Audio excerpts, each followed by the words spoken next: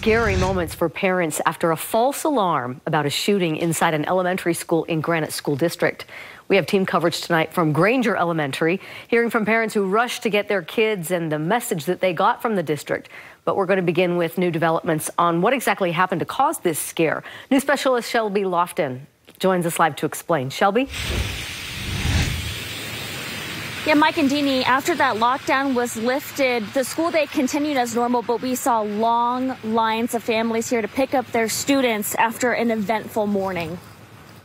Obviously, some traumatic moments there. What a teacher thought were shots fired ended up being a noisy class project. It turns out that this was a science experiment going on in the next classroom space with some volcanoes being developed and creating large, loud noises. Granite School District spokesperson Ben Horsley said a teacher called 911 saying they heard gunshots. There's loud noises to be had, and unfortunately it just appears there was a lack of communication or misunderstanding.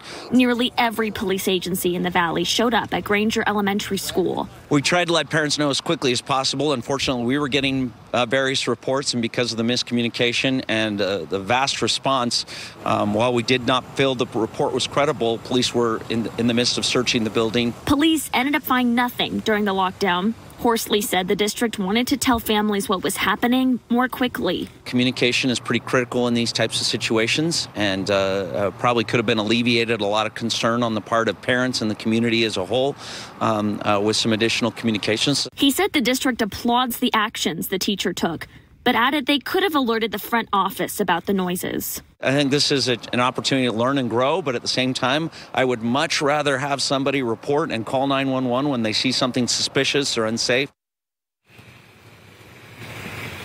Horsley said the school and the rest of the district is going to review its communication policies. He said, for example, a teacher should be giving a heads up if there's going to be loud noises coming from a classroom. He said that's already protocol, but they're going to reiterate that to staff.